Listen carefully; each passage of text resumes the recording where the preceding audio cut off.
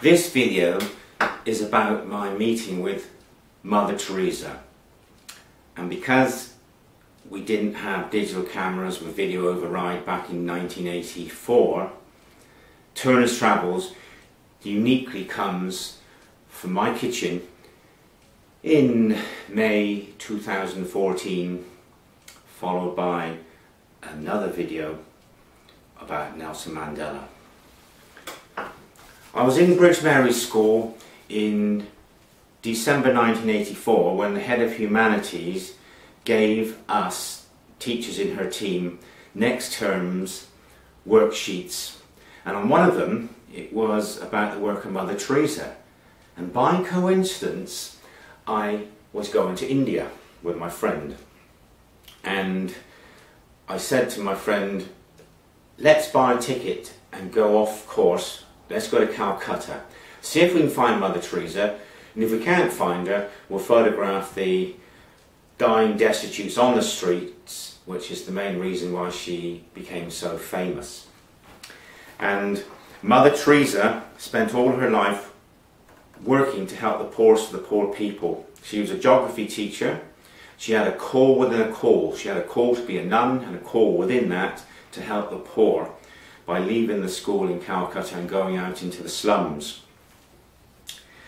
And she became one of the most famous women in the world, and she said that poverty is because the poor suffer for the mistakes of others, and they are the victims of unemployment. She was 87 years old when she passed away, and she spent the last 47 years helping the poorest of the poor people, and she became famous for giving love and dignity to the sick and dying, and she won the Nobel Peace Prize in 1979.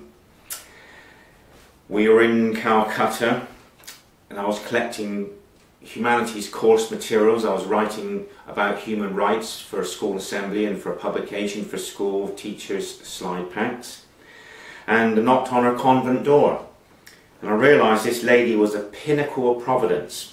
Despite being only 4 feet 11 inches tall, I felt very small because her words were from God.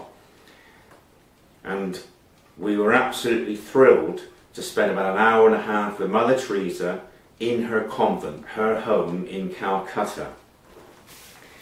And her convent was very uncomfortable because it was right on the edge of the circular road, so noisy, there were no fans. The nuns only had possessions of a safari and a bucket to wash their sari. And she had commitment which was total to helping the poor people because she loves everybody. As far as I'm concerned, she was the most famous, accessible lady in the world. She had time for everybody. And she had no sense of self-importance. And she deflected compliments all the time by replying to me, all for Jesus. And she worked consistently so that others might have the right to a decent standard of living. In 1952, she opened her first hospital to the dying destitutes. It was Mother's first love, the Hospital of the Sacred Heart. Now she has hospitals all over the world, and this is the main focus of her work. Just like a convent, there is a life of no comforts in this hospital. The nuns have to carry the patients and they suffer with them to identify with them, so it's not social work. And when you talk about Mother Teresa, people just have an outline, a vague idea what she did. But we were given permission to photograph these dying destitutes in her hospital. And volunteers come from all over the world to care for the sick and dying. And this shows love for one another at the highest level. It shows total commitment to those less fortunate than ourselves. And you, the children that I teach when you're a little older, you can go to India and become a volunteer. I was just a visitor for a couple of days. But their sense of loneliness will be relieved by a sense of you sharing in their suffering and showing your concern. They cannot understand English, but by being touched, you will bring them a great sense of comfort. And this is the typical condition of people who are cared for in the hospital. And most people, as you can perceive from what I'm saying to you, don't live, they die, and the coffin is just inside the door. 2 or 3 people die a day.